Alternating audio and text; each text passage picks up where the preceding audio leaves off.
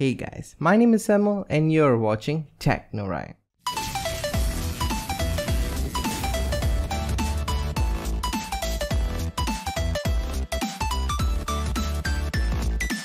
What's going on guys, welcome to Technoright Technology, it's done right. So in today's video I'm going to teach you on how to fix the required dependencies error for Valorant. So it's a very quick fix and let's get straight into it. Okay, so firstly we are going to remove the VGC service.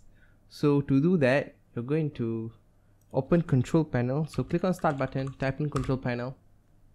Okay, and you have this. If you don't have this interface, make sure this view by is in category. Okay, and then uninstall a program.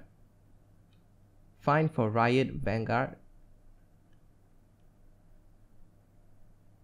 Okay, as you can see here, you're going to uninstall Riot Vanguard. Just click on uninstall.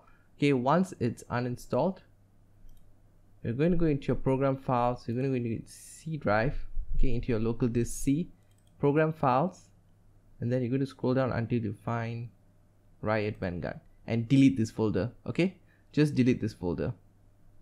So once you've uninstalled and delete this folder, restart your computer.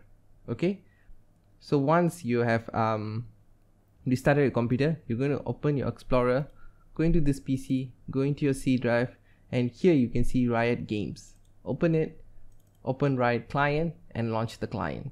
So once you launch the client, the error should have been gone and everything should have been fixed. So that's the fix guys. If you have any other problems or any other questions, please put that down in the comments below.